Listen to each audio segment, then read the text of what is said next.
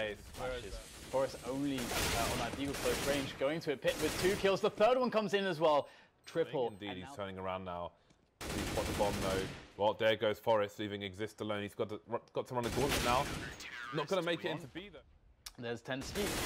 And the spray's good. He gets both players there. Maybe a third indeed. Like this. The gauntlet, Dan. The gauntlet continues. The gauntlet's still going, Dan. They're all alive. The gauntlet is all over the place. Oh. No more late flank. We'll see if it pays off for him. Tensky gonna run distraction on short with his teammate, but they're both gonna get taken down. That's Rubino versus 3 on long, and he's gonna get taken down. There's no frags. There's almost no frags for anyone. Dignitas are running out of players. Config alone versus 4. Counter-terrorists win.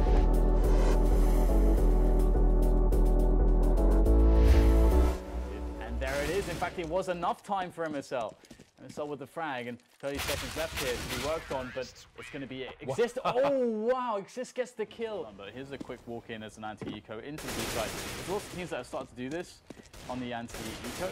It's quite an effective route, actually. Just to walk, not give any signs that you're coming, and just, have the trade frag set up quickly.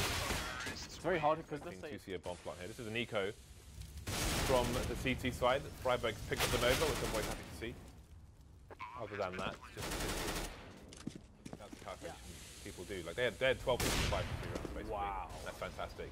Speaking of that, and he will get finished off, and such will be the day